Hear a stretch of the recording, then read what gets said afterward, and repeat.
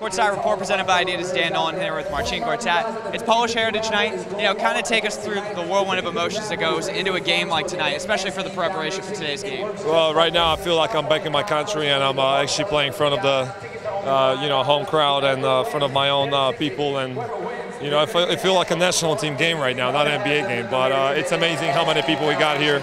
Obviously, I'm looking forward to win this game and have a good performance. And then the lead up to the game, you visited the Polish embassy. You've done a variety of media circles. What has that been like for you? I mean, you already mentioned tonight's atmosphere, but the whole lead up to the actual game as well. Well, that shows that so far away from our country, we can still be a family and we can get together for special events, for special moments. And I'm grateful and and honored that so many people came out to support me today and help me out. It's amazing. It's a great feeling, and I'm hoping I'm gonna have a big boost of adrenaline today before the game. Excellent. Good luck tonight. Thanks, guys.